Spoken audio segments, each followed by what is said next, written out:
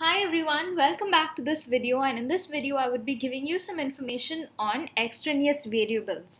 So this is related to research analysis where you come across a lot of variables, and there are different variable types such as dependent and also extraneous variables. So I've taken a video before this on dependent and independent variables. So if you haven't got to see that video, you can click on the link given in the description box.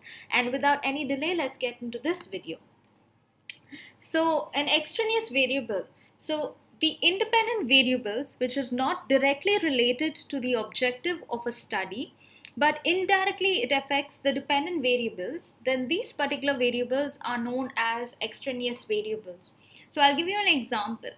So a researcher wants to study the relationship between an employee's performance and their self-confidence. So there's a relationship between these two variables. So if you understand over here, you have two variables, which is performance, your employee's performance, and which is that performance is dependent and self-confidence is an independent variable. So you have these two variables. But later on, you come to understand, or rather the researcher comes to understand that there are various other extraneous variables. So apart from only self-confidence affecting the employee's performance, there are other variables or other causes, which can be an employee's intelligence level, it can be the skills level. So all these can also be related, and it can be a cause to which contributes towards the employee's performance. So those certain variables are not very evident in a research, definitely the researcher has to take into account these other causes that might affect the objective of the research. So these type of variables, so the extraneous variables like intelligence and skill levels, these are called as extraneous variables. So there's something called as experimental error. The influence caused by the extraneous variables or variable on the dependent variable is called as the experimental error. So you would come across this term experimental error, and this is what it means.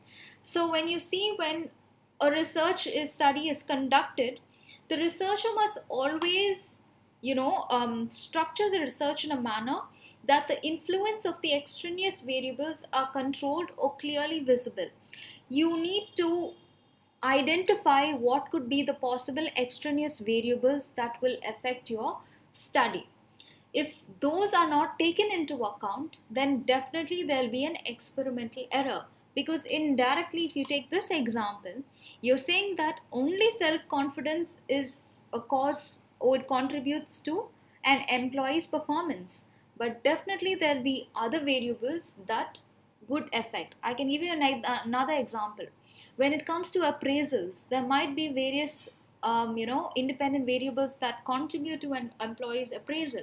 It can be the projects worked on, it can be the amount of successful project completions, but there can be other various variables such as biases. Sometimes there could be the team lead would have a particular soft corner towards a particular employee and give a different positive review or feedback of the employee. So these can also be various other factors contributing to an appraisal.